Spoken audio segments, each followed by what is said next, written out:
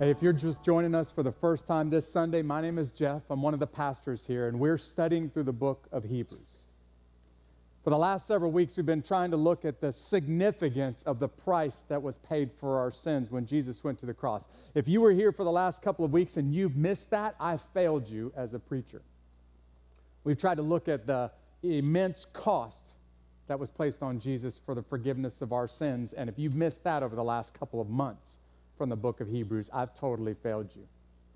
Last week, we said that now Jesus has atoned for our sins. Now that he has become the payment to rescue us back from our sins, we are totally and completely free from sin. And today, what I want you to see is that you're free from the guilt of sin as well. But I don't know if you've ever thought about it this way or not. That leaves a problem that we really need to deal with. If you were looking at the worship guide that's in front of you, or if you're following along in our mobile app and you saw this title today, my guess is it caught you off guard a little bit.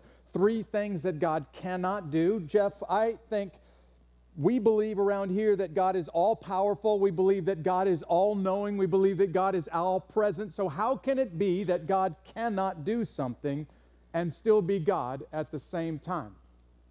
It almost sounds like God and cannot in the same sentence is a logical contradiction. But I hope before today's over with, you see that because of Jesus and his sacrifice for us, there's a few things now that God cannot and God will not do. So I want to pray for us, and in just a second, I want us to dig into Hebrews chapter 10. We'll start at verse 1, and we'll do our best to get to verse 18 today from the book of Hebrews. Let's pray together.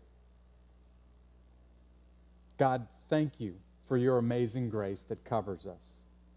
God, thank you for how that has changed forever our relationship with you. And today, Father, I ask you to speak to your people in this room. I pray that for those who don't know Jesus, today would be the day that they surrender it all to him. And Holy Spirit, I pray that before this is over with, we all walk out of here seeing how different our life can be because of Jesus. I pray these things in Jesus' name. Amen. Okay, so here's the first thing that God cannot do now that Jesus has come. And the first thing is that he cannot return to the old system. The old system that I'm referring to, of course, is the Old Testament sacrificial system. Listen now, Hebrews chapter 10, starting in verse 1, words this. Verses 1 through 4. The old system under the law of Moses was only a shadow, a dim preview of good things to come. Not the good things themselves. The sacrifices under that system were repeated again and again, year after year.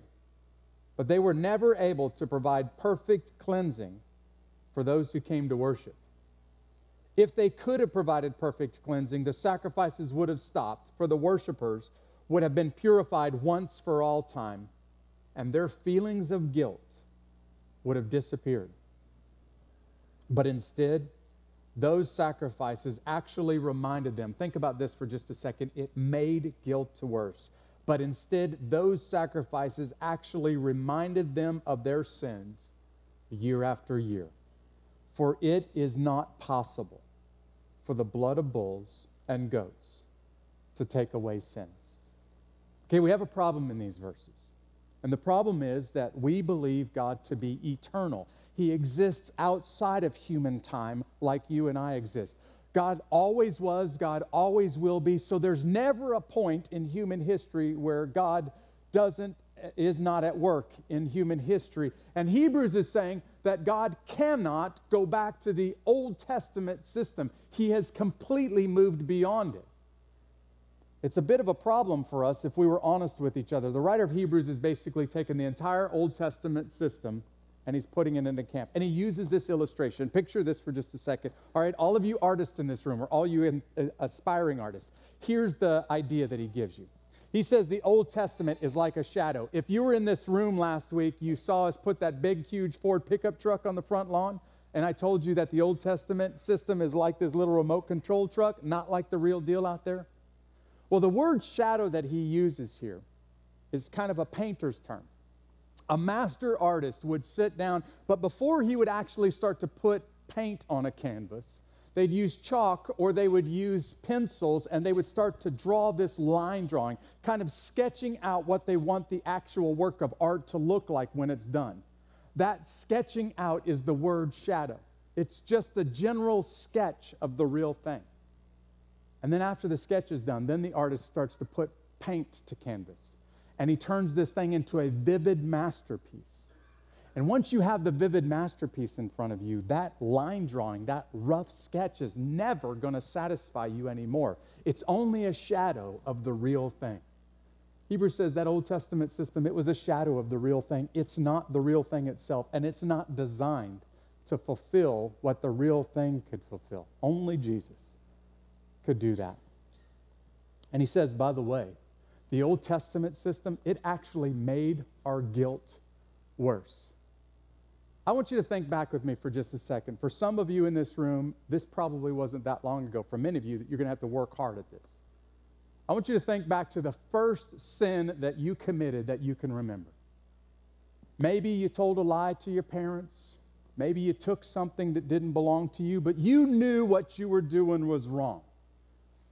And if you think back hard enough with me to those moments immediately after you committed that first sin, you probably remember the guilt that went along with it, the shame that went along with it. You probably remember worrying that you were going to get caught because what you did was wrong, and you know what you did was wrong. But I'm convinced every human being, the first time that they sin, they know deep down inside it was wrong. And they experience this guilt that goes along with it. I'm convinced it's in our DNA. It comes from God's nature being placed on us in the Garden of Eden. And we experience this guilt of knowing, I did wrong against my parents when I lied. I did wrong to this person that I took something from that didn't belong to me. And ultimately knowing that what I did is I did wrong against God. My sin is an offense to God. And Hebrews says your guilt is actually worse in the Old Testament. Because those sacrifices never really cleansed you. They just reminded you over and over and over again that you were dirty and you needed to be cleaned, but cleaned on the inside, not on the outside. There's a guy who experienced this firsthand. In fact, it almost cost him his life. He lived in 18th century England. His name is William Cowper. Cowper was a politician. He was a member of the House of Commons. And Cowper was a notorious sinner. And his political enemies made sport of his sin. It showed up regularly in the newspapers. It was a matter of public record. Cowper got to the point personally where every time he was in public, all that he could see is the scorn of people around him because of his sin. It almost overwhelmed him to the point that he couldn't live under the pressure of that guilt anymore. So Cowper made a decision to take his own life. He went to the Tower of London and attempted to throw himself off, but was prevented. He went to the local apothecary, the drugstore, and bought some poison, enough medicine to poison himself. And every time he tried to take it, he went through fits of seizure and couldn't actually get the medicine inside him, couldn't bring himself to kill himself. He wrestled so much with his own guilt and his own shame that finally he checked himself into a mental institution. It was in this mental institution that Cowper was confronted with the gospel of Jesus, and his life was radically and totally turned around. You may not recognize the name, but you'll recognize the words because Cowper became a famous hymn writer. And in 1772, he wrote these words.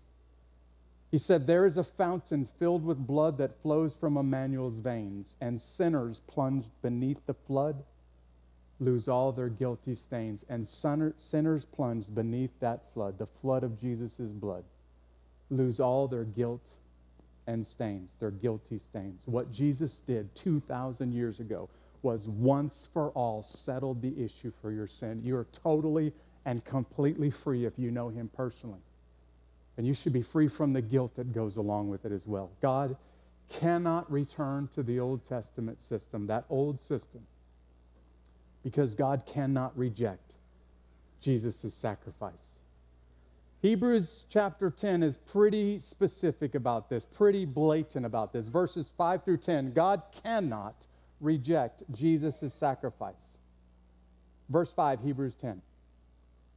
This is why when Christ came into the world, he said, you did not want animal sacrifices or sin offerings, but you've given me a body to offer. You were not pleased with burnt offerings or other offerings for sin. And then I said, look, I've come to do your will, O God, as it is written about me in the scriptures. For Christ said, you did not want animal sacrifices or sin offerings, or burnt offerings or other offerings for sin, nor were you pleased with them, though they were required by the law of Moses. And then he said, look, I have come to do your will. He, Jesus, speaking of Jesus, Jesus cancels the first covenant in order to put the second into effect. For God's will was for us to be made holy by the sacrifice of the body of Jesus Christ, one time for all time. One sacrifice that impacts our life even to this day. If you were a Jew and you read this for the first time 2,000 years ago, the writer of Hebrews said to you, your sacrifices can't make you right with God. He said, your sin offerings, they don't make you right with God. Your burnt offerings, the other offerings that you offer. This is all four offerings, the only time anywhere in the New Testament that all four offerings show up at one place at one time. And he puts them all four together and says, all four of these together can't make you right with God. They show you that you're not right with God, but they can't make you right with God. They were never intended to do that for you. In fact, he quotes directly from Psalm chapter 40. He quotes the words of David, and he says basically that Jesus inspired David when David wrote these words. God was not pleased. It was never God's intent that sacrifices, the sacrifice of bulls and goats, could make you right with him. There's a good story about this in the Old Testament. Israel's first king, King Saul, God had given him basically all power in Israel, sent him off to war, and said, go off against this foreign army. You're going to be victorious. I want you to annihilate everyone, kill everyone, to include their animals. And King Saul, when he went off to battle, he was successful in war. He killed everyone except a few animals, and he left the king, King Agag, this foreign king, alive. I think Saul did it because he wanted to show off his military power. So then the prophet Samuel shows up after the battle's over with. And Samuel says to Saul, hey, Saul, didn't God tell you to kill everyone, even to kill the animals? And Saul says, well, Samuel, I kept these animals alive because I'm going to sacrifice them to God. God's going to be pleased with my sacrifice. It's incredible what Samuel says to Saul next in 1 Samuel chapter 15, verse 22. Samuel looks the king of Israel in the eyes. And he says, does the Lord take pleasure in burnt offerings or sacrifices as much as in obeying? Then he goes on to answer the question. He says, look, it's better to obey than to sacrifice. And it's better to pay attention to God's commands than to offer the fat of rams. Sacrifice is just a religious ritual if it's not tied to the sacrifice of Jesus Christ. And only the sacrifice of Jesus Christ can make you right with God. That's what Hebrews is trying to teach us today. Jesus took on a body just so that it could be broken and sacrificed for our sins. And that alone makes us right with God. Religious rituals, we teach this around here. Religious rituals don't earn you a way to heaven. You couldn't earn your way to heaven all on your own. It takes God stepping in and rescuing you in the form of his son, Jesus. Jesus lives a perfect life. Here's the transaction that a Christian goes through if you know Christ personally. He takes the sin that you deserve to pay for, and he places it on on his son Jesus. And then God takes the perfect life that Jesus lived, and he gives you credit for it. It's called imputed righteousness. God takes Jesus' perfect life, and he gives you credit for it. And when you stand before him not condemned. Not condemned because of the sacrifice that Jesus made on your behalf, and also made right with God because of the perfect life that Jesus lived. That's the transaction that happens at the cross, and only the Christian can be made right with God. That's why God cannot reject Jesus' sacrifice, because it was pure and it was perfect, and it came attached to a life of perfect obedience. You see, Jesus' death changes everything.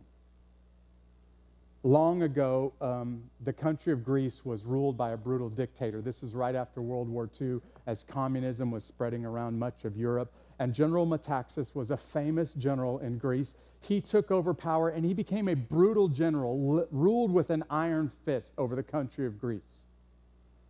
Years into his rule, he was much older in life, and he was a famous aviator when he was in war. Greece purchased a new set of technology. They purchased a hydroplane, a seaplane is what we would refer to it. General Metaxas went up in one of the first voyages in the seaplane. His staff took him out in a boat. They brought him to the seaplane. They put him in the plane. The pilot took the plane off of the water, very smooth takeoff. And then he said to the general, would you like to take over? Would you like to fly? Immediately, the general's flight training, all of his experience in the air came back to him. He flew this airplane perfectly until he just about got ready to land. Because he went back to the very first thing that he remembered, and he started to get ready to land this airplane on an airport. The pilot who was sitting next to him was terrified because he knew that this man was a brutal dictator, and he knew that what was about to happen would kill both of them. So in total fear, he kind of nervously said to the general, sir, don't you think it would be best for us to land this plane in the water since it is a hydroplane? At the last second, the general pulled the plane off of the ground, flew it around, and landed it back in the lake that it took off from. There was this awkward silence for just a few minutes. And then General Metaxas looked over at him and he said, sir, I must compliment you. You saved both of our lives today. I don't know what I was thinking when I almost landed this plane on the land, and it would have surely killed us both. And upon saying that, he opened the door and stepped right out into the water, forgetting right where he was, and fell right into the water.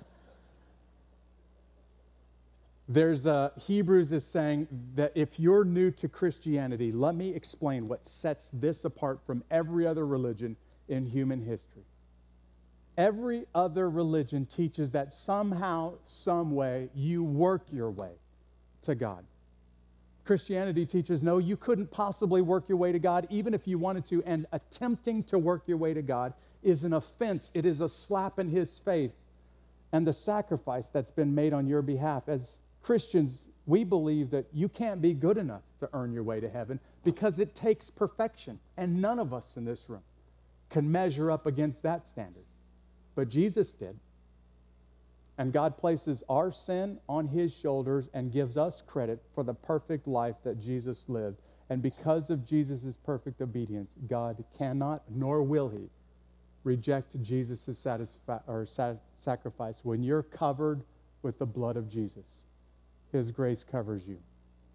And every sin that you ever have or ever will commit, which is where I really want us to dwell for the next few minutes. You see, Hebrews says that God cannot remember. Listen to how I worded this. God cannot remember our sins anymore.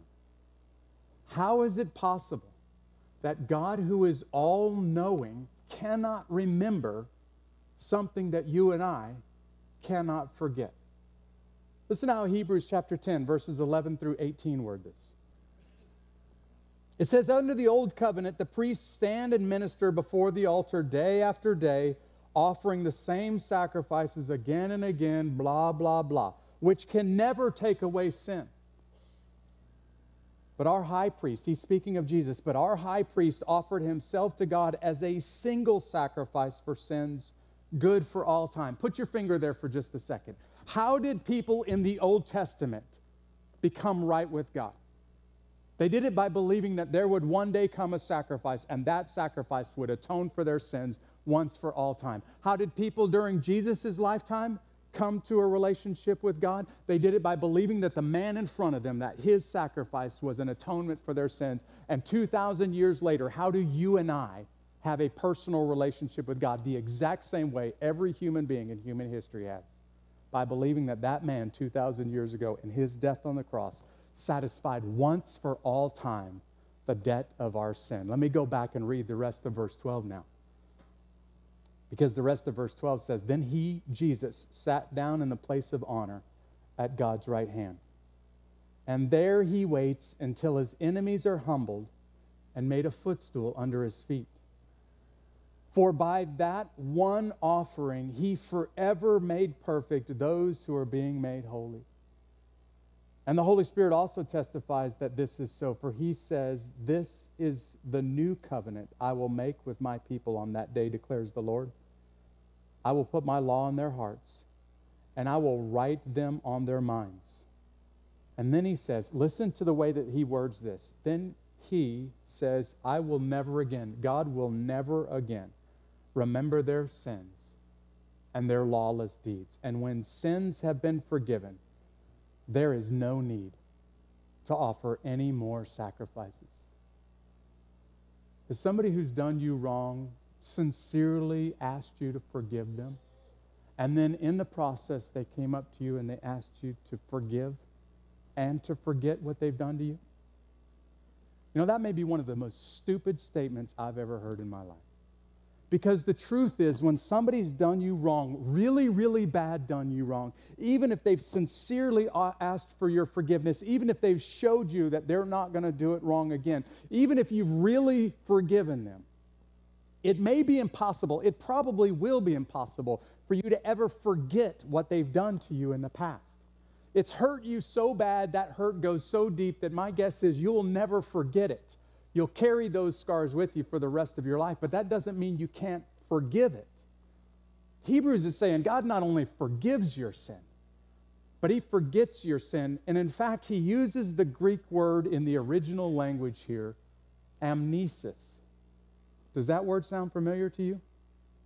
It's the word that we would use for amnesia. It's saying that God literally has amnesia when you ask him about your sin, if you've been covered under the blood of Jesus Christ. If you were to go to God and say, hey, God, remember those sins that I committed against you a long time ago? Remember that stuff that I just did yesterday? God would say, I don't know what you're talking about. I have no memory of that. Now, how is it possible that the God who knows everything cannot remember the sins that you've committed against him? The answer is, he chooses to constrain himself. He chooses to forget and never again hold those sins against you. He chooses to move beyond those sins and never even to remember them again. This is what the Bible describes when it says God casts our sin away as far as the east is from the west. He chooses to not remember those sins anymore. Now listen to me for just a second. Look up here. You have no business, Christian, holding something against yourself that God doesn't hold against you any longer. You have no business holding guilt and shame against yourself when it's been settled once and for all by the blood of Jesus Christ. And you will never be all that God wants you to be until you've moved beyond your sin and your guilt and your shame, and you have started to become all that God has created you to be. I stumbled across this amazing video this week. It's part of a teaching series by Tullian Tavitian called One Way Love. And I want you to see Cynthia's story. I want you to see how guilt and shame held her back until she moved past it. And I want you to see all that God has done in her life since then. Watch this video.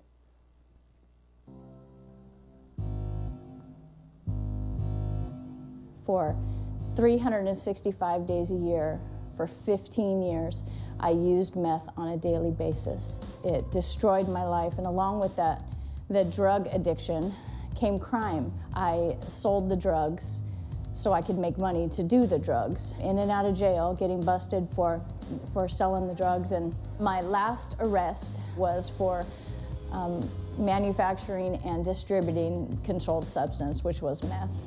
And as I was in jail, I wasn't getting out. I was looking at some serious time in prison. I was in the jail cell, and this girl came into my cell, and she told me about a book that helped her. So I read a book. I read it for 5 hours straight through. And as I was reading it, something was happening on the inside of me. I was starting to feel again. I was starting to think that maybe there was a hope for my life.